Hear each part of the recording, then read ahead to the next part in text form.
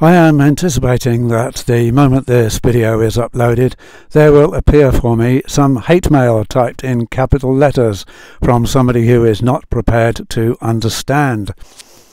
What we are interested in this channel is the grammatical forms of words and grammatical forms of phrases in the writings of the prophets and apostles, so reproduced organically, and then gathering the internal harmony and what God was actually wanting to tell us, as opposed to what the lukewarm word of tradition wants to tell us and deceive us about. Now, here's how it works. The lukewarm take their doctrines to the Bible, and whatever they read, they interpret it as, oh, this is what it means, because they've got something in their head. And we, though, the growing remnant, take the Bible to our doctrine, and we are prepared to fall backwards if necessary and admit that we have been wrong. And we just want to know the truth. So they insult us and abuse us because we want to know the truth, and they call us names. So we're interested in what the Hebrew and Greek actually say, not what they say when they've been doctored and butchered by men of the flesh. Well, hello and very warm greetings as ever. My name is Christopher Sparks, and I'm the translator of the Keys of the Kingdom Holy Bible, and here is the hardback edition without its dust jacket, in its hardback beautiful gold and red that the publisher produced for us. And Jesus said against them, the prophecy of Isaiah is fulfilled, which says, "In hearing you will hear, yet in no way will you understand. And in seeing you will see, yet in no way will you perceive. For the heart of this people has grown callous, and with the ears they hardly hear, and they have closed their eyes, in case at any time they should see with the eyes, and they should hear with the ears, and should understand with the heart, and they would turn, and I would heal them." So, do the scriptures say God is three, or do the scriptures say God is one?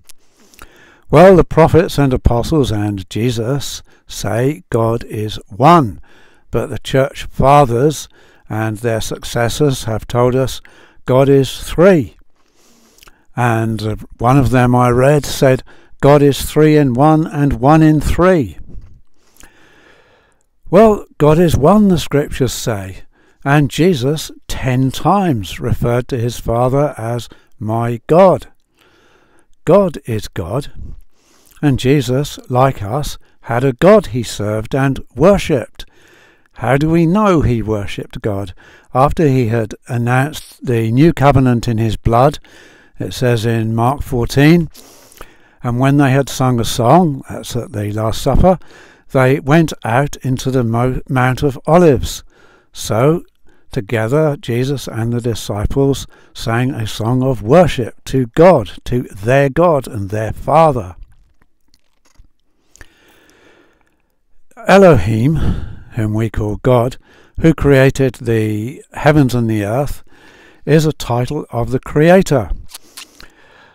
But some want to say that that word Elohim is a plural word.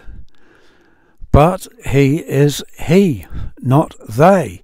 And the word Elohim takes singular pronouns when it refers to God, just like Yahweh does, and that numerous other titles.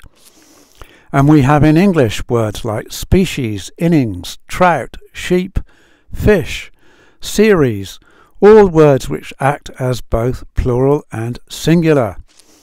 And Elohim is also Yahweh. So they are one and the same, and Yahweh is not a plural word. And also another title, divine title, is Echad, which means one.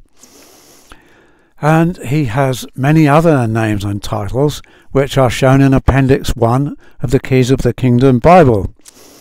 And they are he is known in all of them as he or him.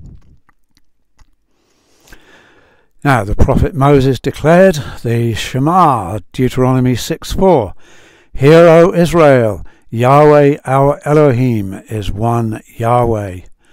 Shema Yisrael, Yahweh Eloheinu Yahweh Echad. Echad, this word means one. Now, this was commanded because of the surrounding polytheism of the Canaanites.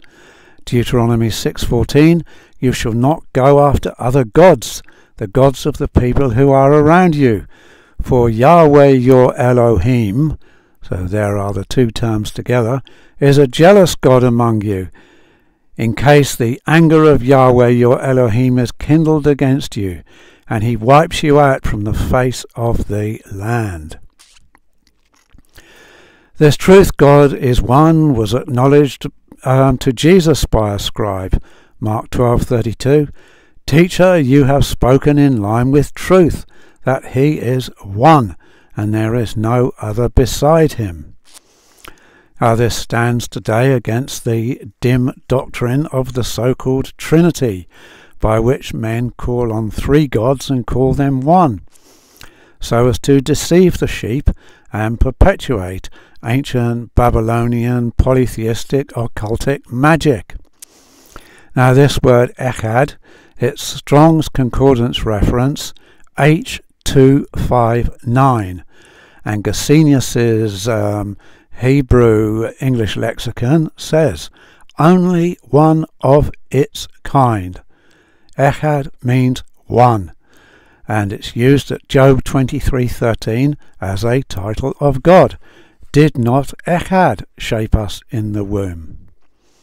Echad, the one, as a divine title.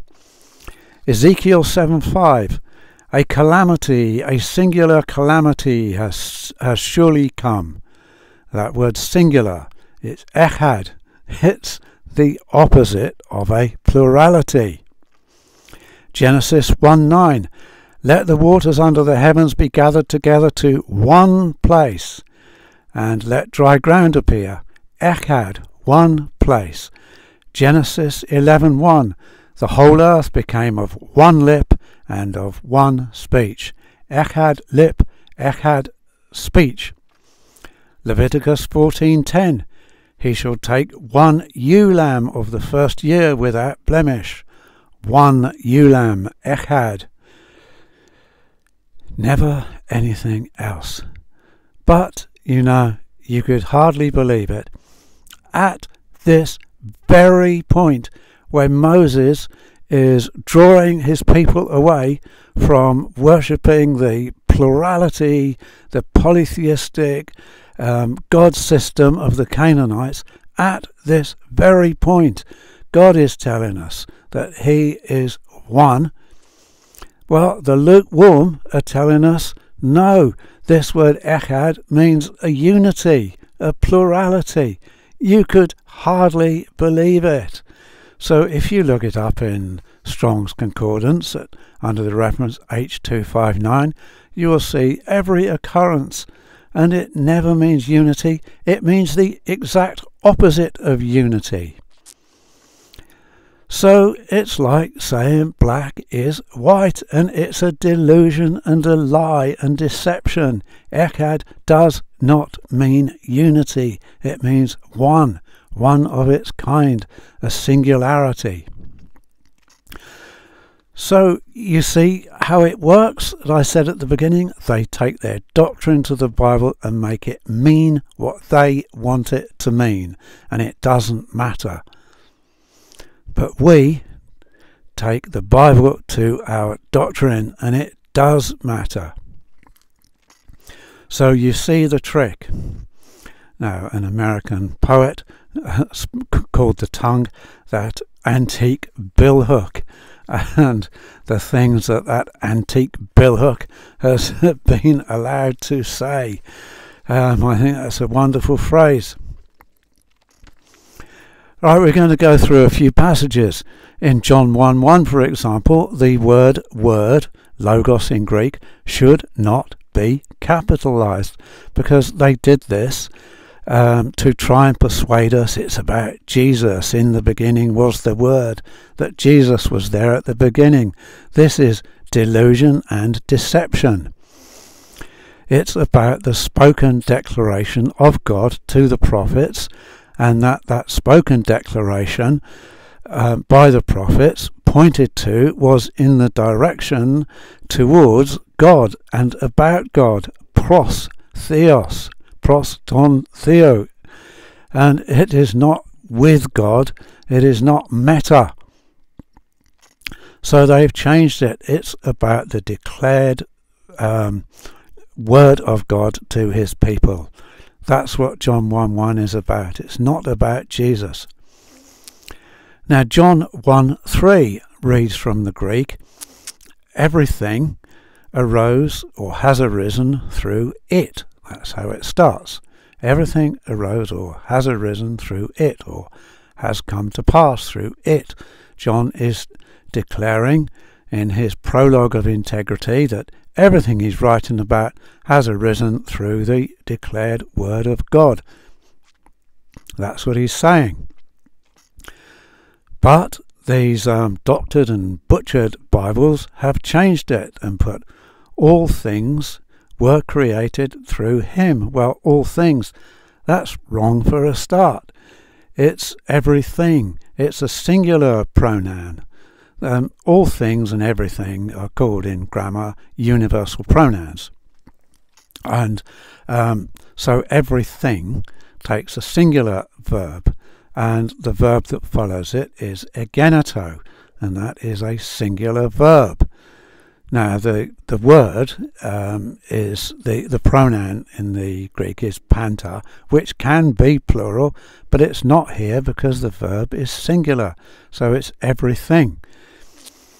And then you're familiar with the constant phrasing throughout the Bible, and it came to pass, it came to be, it happened that, it arose, it came to pass, it came to pass.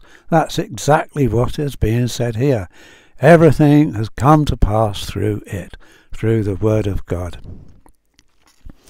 There is no word in John 1:3 which means were made. It's just not there. Now, whether you know grammatical terms or not, it doesn't matter. You will get the point. This word egeneto is singular, aorist, active, intransitive, and what's the other ones? Did I say stative? Singular, aorist, active, stative, intransitive. But were made is plural, passive, imperfect, transitive, dynamic. So they've got 0 out of 5 for grammar, and it doesn't mean were made. They got lose another mark for that. They've got the wrong meaning, so that's 0 out of 6, and they've wrecked John's prologue. So 0 out of 7. But of course they're trying to imply that Jesus is the creator, which is rubbish. So they're robbing God of his act of creation by saying that actually another was responsible for creation and not God after all. They are robbing God by fiddling the grammar. The King James translators fiddled the grammar. They altered a legal document, a divine legal document. Now, the word were made, if it were in John 1:3, would be something like ektisthesan, which occurs in Revelation 4:11. All things were created. Right, at Romans 9:5, Paul rejoices in Christ being over everything, and about it he says, God be praised throughout the eons, and he says that elsewhere. I wish I'd marked the other places that I didn't. I won't stop to find them now. But you see how the King James translators fiddled this. They put Christ came, who is over all, God blessed forever. Now, when I was in error, I used to cite this passage, but of course it's been fidgeted. At Colossians 1:16, they've got again this were made, trying to make out that Christ, all things were made through Christ. It's not true. They're robbing God of his act of creation. And in Colossians 1:16, there is no verb were made, no plural, passive, imperfect verb meaning were made. But there is the verb is founded or is established. Everything is now founded, is established under Christ, because all authority on heaven and earth has been given to him. It says that so many times that you can't miss it. And the verb is katizo, and it's aorist, passive, singular. It is not plural, passive, imperfect. So here we have another falsification. So just from those few verses you see that the King James Bible, the old King Jimmy, would not translate back into the original languages. Now if you wrote me a shopping list and you put on it deux ordinateurs, you wanted me to come back with 2 computers and two telephones and 2 books, and I came back with a cat basket, well, you would think that I hadn't got the slightest idea what your shopping list said. Or if you wanted a bag of peas and I came back with a bottle of ink, well, that's what you're getting. Getting a bottle of ink instead of a bag of peas. They've fixed it. And it's dishonest. And so they are adding what they want it to say, and they are taking away what it does say. And this is illegal. Revelation 22:18 and 19. When I really discovered that passage in the early 1990s, it hit me like a freight train rolling. And I was obsessed with it. And so was a friend of mine, the pair of us. We were in Toronto. This adding and taking away, and you suffer plagues for doing it. I wouldn't dare, and I don't want to. So the King James translators believed that God divided himself into 3 bits, as in ancient Babylonian, pagan, mystery, occultic magic.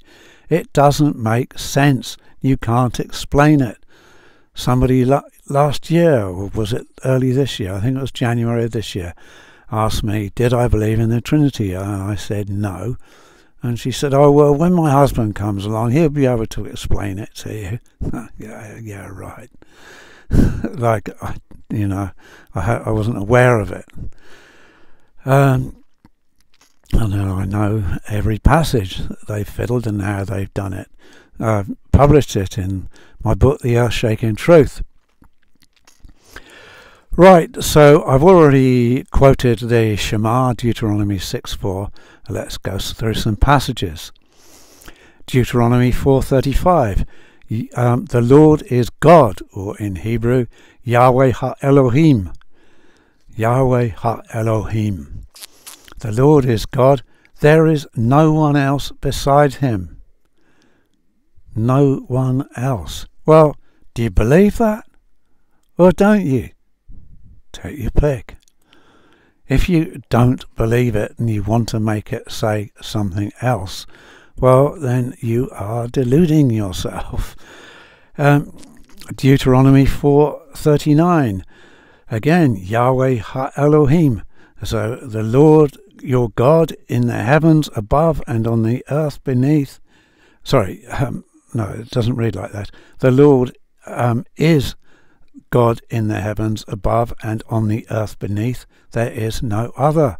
So you see, you cannot say that Elohim is plural and it means the plurality, because Yahweh is Elohim. The Lord is God. They're one and the same.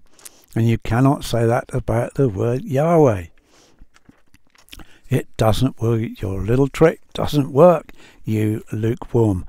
Deuteronomy 6:4, I'll say it again.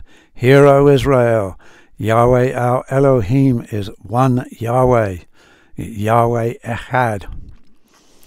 Isaiah 43:10. You are my witnesses, declares Yahweh, and my servant whom I have chosen, so that you might know and believe me and understand that I am He. He, not they. No God was formed before me. Oh, nor will there be any after me. So He is the only one. No one before Him, no one after. Yes, I am Yahweh, and apart from me there is no Saviour. I have declared, and I have saved, and I have proclaimed, and there is no foreign God among you. Therefore you are my witnesses, declares Yahweh, that I am God. Isaiah 44:6. Yahweh, the King of Israel, and his Redeemer, the Lord of hosts, says this: I am the first and the last. Now there's an arresting phrase, the first and the last. Now if you enter a race and you are the only entrant, you come first and you come last.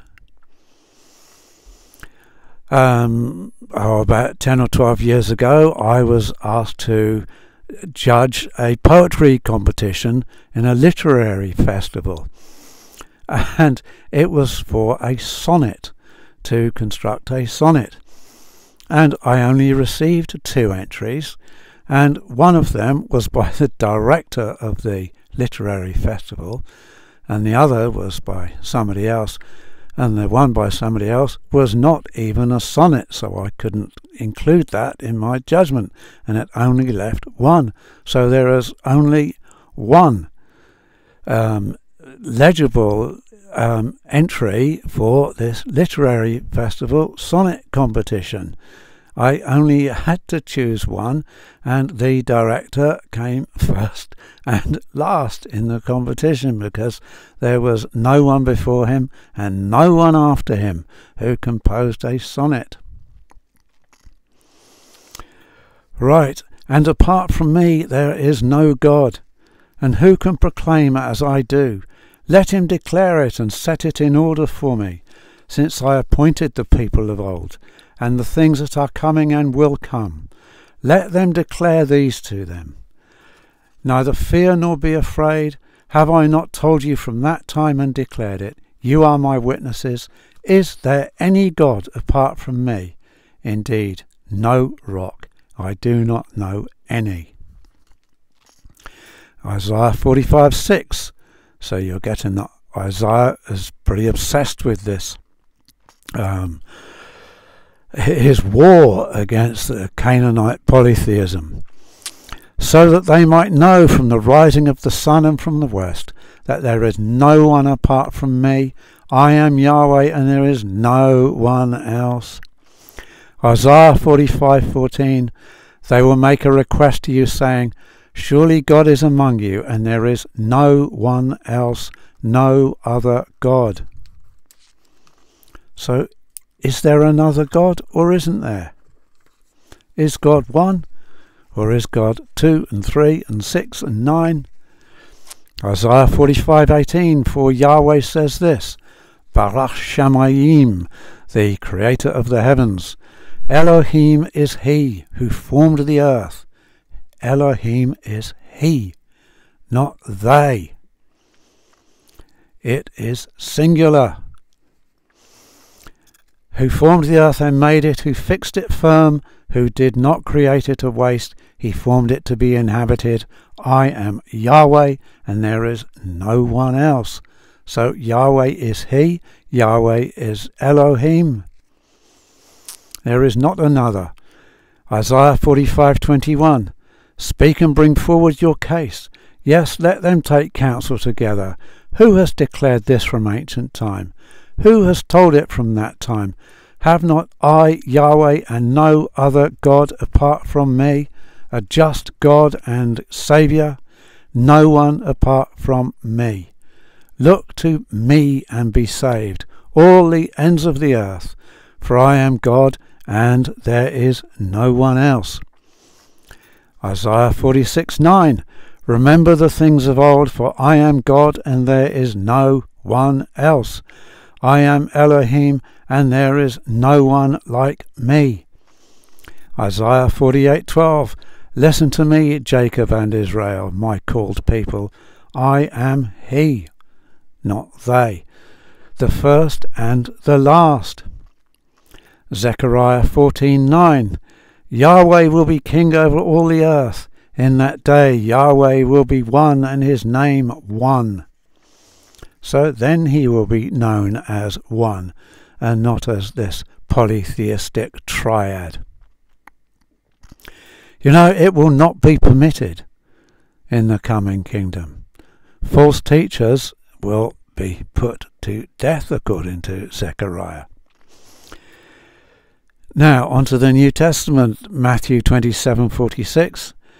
At about the 9th hour Jesus shouted out with a loud voice saying, Eli, Eli, lama sabachthani, which is to say, my God, why have you forsaken me?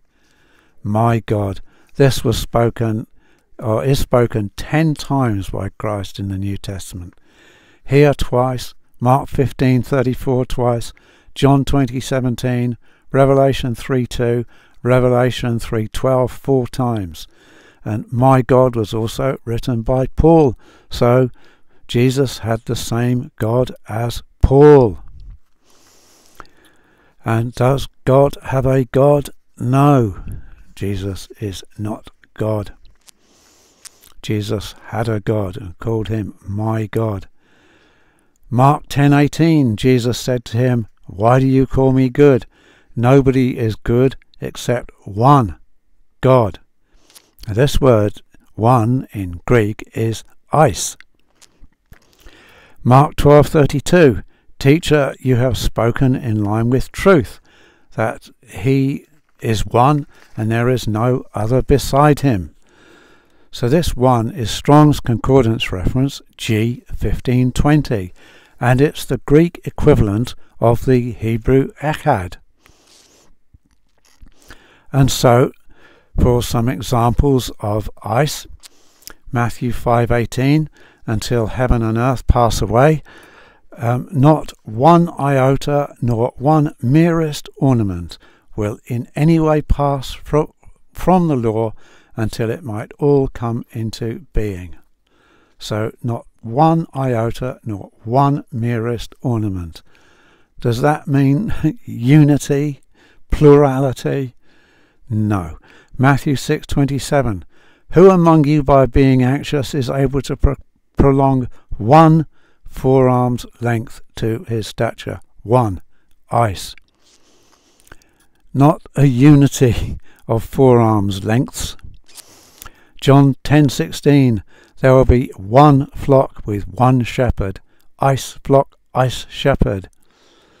Not a unity flock, a unity shepherd. James 2:19. You acknowledge that God is one. Now, if that we were writing that in Hebrew, it would be, well, you know it now, don't you? Elohim echad. Elohim is one. God is one. It's the same. It's the Greek equivalent. So eis equals echad. Not plural, not many. It's the exact opposite of plural and unity. It could not be more opposite. Mark 15:34, at the 9th hour Jesus called out with a loud voice, saying, Eloi, Eloi, lema sabachthani, which being translated is, my God, why have you forsaken me? John 3:13 is interesting. Jesus is standing in Jerusalem talking to Nicodemus, and he refers to himself as the Son of Man who is in the heavenly one, or who is in the exalted one, because he and the Father are one, and we also are in God. But the King Jimmy translators put the final clause there as they refer to the Son of Man, which is in heaven. Which, that's rather ugly. Which is in heaven. So they have him standing in Jerusalem and being in heaven all at the same time. This is mysticism. You cannot understand it. And the lukewarm will shut you down and say, it's a mystery. You've just got to believe it. Well, no, you haven't, because it's fake translating. It's a falsification. John 20:17, Jesus said to the woman, to Mary, do not touch me, for I have not yet ascended to my Father. Go to my brothers and say to them that I am ascending to my Father and to your Father, and to my God and to your God. Jesus served God just like you do. 1 Peter 1:3, exalted be the God and Father of our Lord Jesus Christ. Romans 3:13, God is one. So in the Greek, theos eis, in Hebrew, Elohim echad. Romans 15:6, in one voice you might glorify the God and Father of our Lord Jesus Christ. One voice, not a unity, not a plurality, one voice. 1 Corinthians 8:4, there is no other God but one. For even if there are those known as gods, whether in heaven or on earth, as there are many gods and many lords, there is to us, though, one God, the Father, from whom are all these things, as well as ourselves for himself, and one Lord, Jesus Christ. So you see how Paul here distinguishes God from Christ. He calls God the Father, and he calls Jesus Lord, because Jesus has been given authority over all things by his Father to restore everything. And in 1 Corinthians 15, of course, it talks about the day will come when he hands everything back to the Father. Galatians 3:20, but God is one. Ephesians 1:3, exalted be the God and Father of our Lord Jesus Christ. Ephesians 4:5-6, read verse 6. One God and Father, we'll read the whole lot. One Lord, one faithfulness, one immersion or baptism, one God and Father of all, who is above all and through all and among us all. So one Lord and one God and Father of all. Distinguished. Jesus is Lord, but he is not God. God is God. Philippians 2:9, God has highly exalted his Son. So if Jesus were God, how can God be exalted? It's nonsense. 1 Timothy 1:17, to the King of ages, incorruptible, invisible, only wise God, honour and glory throughout the duration of the eons. Ah, that lovely phrase, King of the ages. Ages, a plural noun. The King James translators altered that plural noun, ages, to an adjective, eternal. They put King eternal. Why? Why did they not want to put King of the ages? Why King eternal? That beautiful phrase, King of the ages, I love it. 1 Timothy 2:5, God is one, and there is one mediator between God and men, the man Christ Jesus. So Jesus is a high priest. He's a mediator. He's a man who stands between us and God. Titus 2:13, of the great God and of our Saviour Jesus Christ. Notice the distinction. But the others omit the second of and just put of the great God and Saviour. So the lukewarm will say to you, well, there it is, a statement that Jesus is God, but they omit the of the great God and of our Saviour Jesus Christ. Both God and Saviour Jesus Christ, all those words are in the genitive, so they take of. James 2:19, you acknowledge that God is one, not a plurality, not a unity. Eis, echad, Elohim echad. Jude 25, to the only wise God, our Saviour, glory and majesty. The only. Revelation 3:2, become watchful and strengthen remaining things that you were about to abandon, for I have found your works fulfilled. I have not found your works fulfilled before my God. That's Jesus speaking. Revelation 3:12, Jesus speaking. Him who comes off victorious I will make a pillar in the sanctuary of my God, and he will go out no more, and I will write on him the name of my God, and the name of the city of my God, the New Jerusalem, which comes down out of heaven from my God, and my new name. Revelation 3:14, the Amen, the faithful and true witness, the ruler of the creation of God, says these things. So the creation belongs to God, but Jesus has been made a temporary ruler until, as is expressed in 1 Corinthians 15, he hands everything back to his Father, him having restored it, Jesus, having restored it. Revelation 4:2, I arrived by the agency of a spirit, and a throne was laid down in heaven, and one was seated on the throne. One was seated on the throne. How many? 3, 2, 1. One. Hebrews 3:2 speaks of Jesus Christ faithful to him having created him. Him having created. Right, having created is a perfect participle verb of the Greek word poieo, Strong's Concordance reference G4160. It also occurs in the prologue of Hebrews. Him having created him, having created. Poieo occurs frequently in Hebrews and elsewhere, create or make, and it never means anything else. But would you believe it?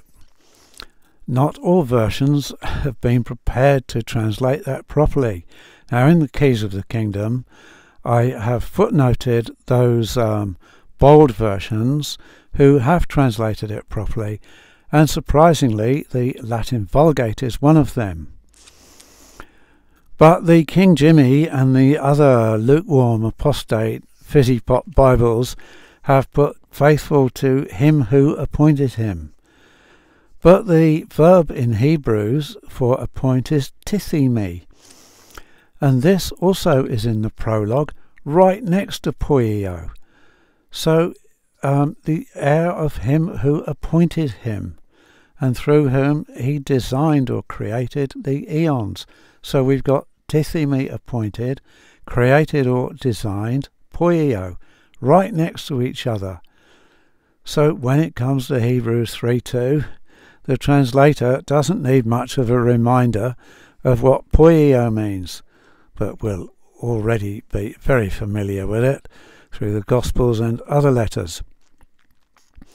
But so they were prepared to change it, because when the King James translators got to that verse, they took their doctrine to the Bible. They didn't believe that God created Jesus, so they couldn't possibly mean that, because that's not what happened. So what are we going to do about this? Well, it can't mean create. So one of them suggests, what about appoint? Who appointed him? Yes, that's right. Let's put that. They did not translate the word in front of them. It does not mean who appointed, it means having created. It just does. I don't care what anybody says. It just does mean having created. Right, that leaves one other that they call God, and that's the Holy Spirit. Of course, there are many, many other passages I could have brought forward, but, we have to keep a limit. But this Holy Spirit they also call God. Now, there's an article on my website about Holy Spirit capitalized and Holy Spirit without capitals.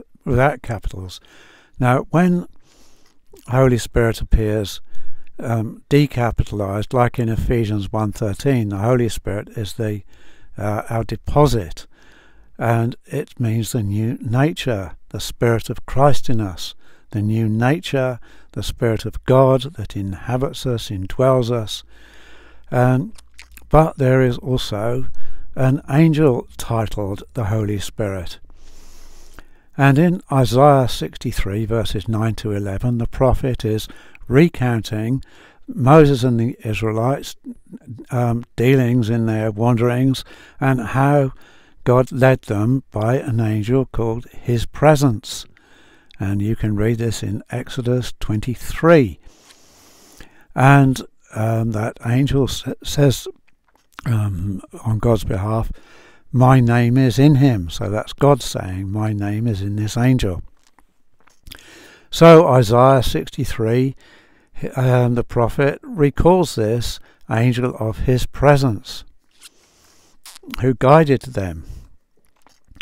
And he says, verse 9, in all their adversity he was distressed. This is God was distressed. And the angel of His Presence saved them, the people. In His love and His pity He redeemed them, and He took them up and carried them throughout all the days of old. But they rebelled, and they grieved His Holy Spirit. So you see how it's gone from calling the guide that was given to them, the angel of His Presence, is calling them now His Holy Spirit. So He turned against them to become their enemy. He Himself fought against them. Then He remembered the days of old, Moses, His people. He said, where is He who brought them up out of the sea with the shepherd of His flock? Where is He who stationed His Holy Spirit among them? So whom did He station among them? The angel of His Presence, His chief ambassador angel, who occurs many times under several different titles, but that's another study. But you can find this article on my website, keysofthekingdombible.com. It could not be more plain than here in Isaiah 63:11 that the angel of His Presence is also titled His Holy Spirit. So when Holy Spirit is capitalized, when it should be, and this needs some discernment, and I fully admit it took me a number of years to decide on some of the passages, and I hope and pray I got them all right, but always prepared to retract if I've made an error.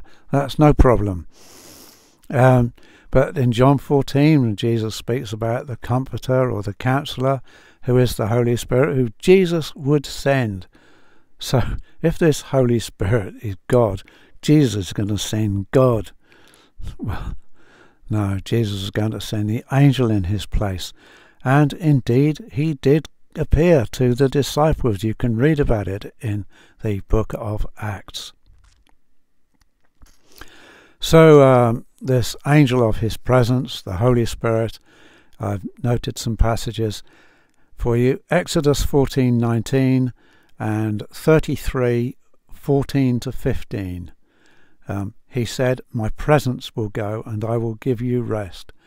And he said to him, So Moses said to God, if your presence will not go, do not make us go up from here. Psalm 51:11, do not drive me from your presence.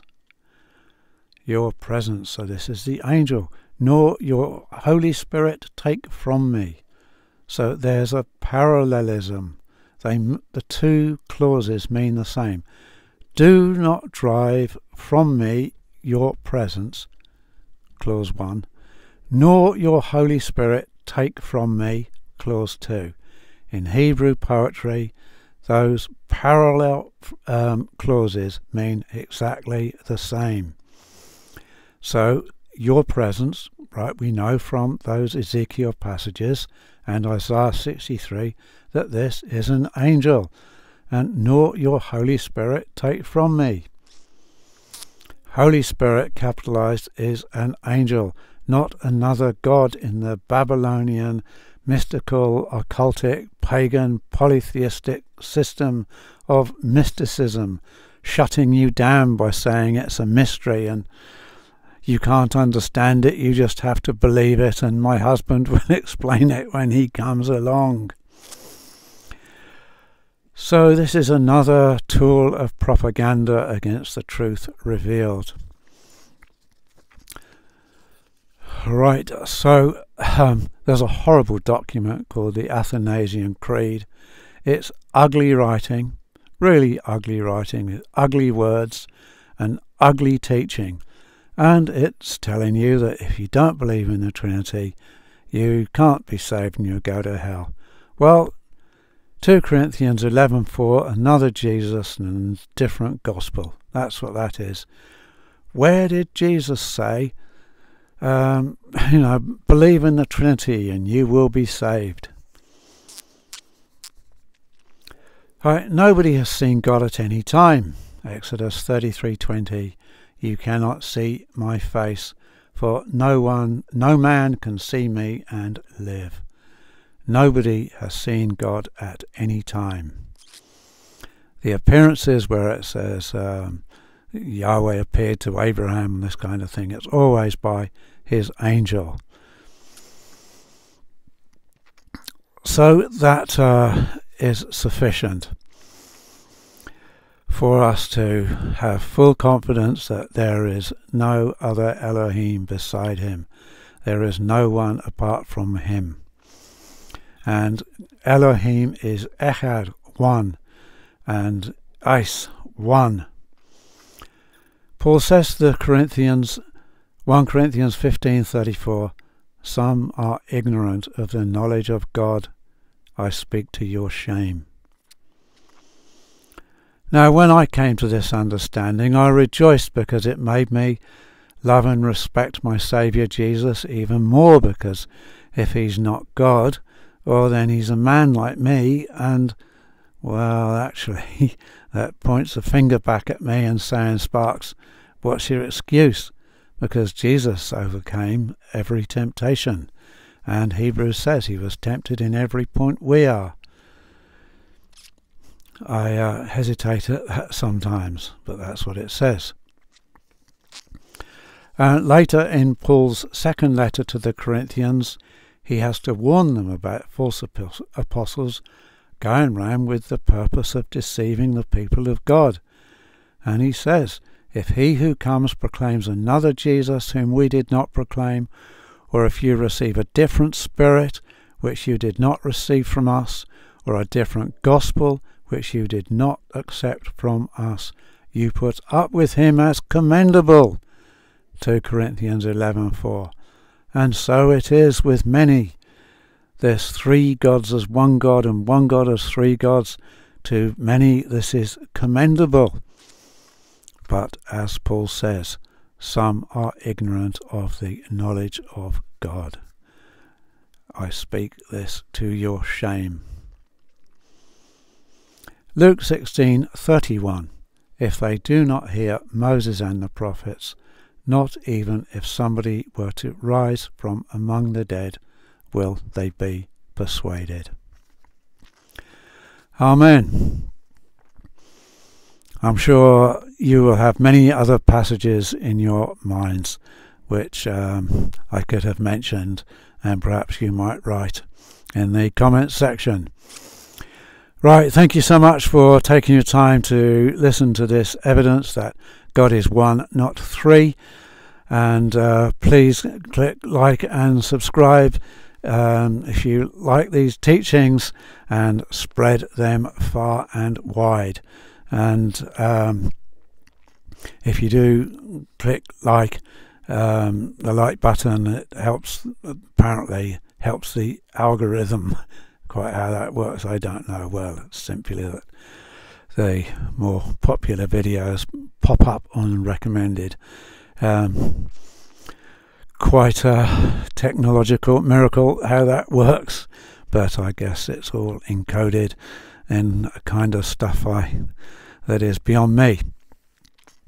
But God bless you all richly, and thank you again.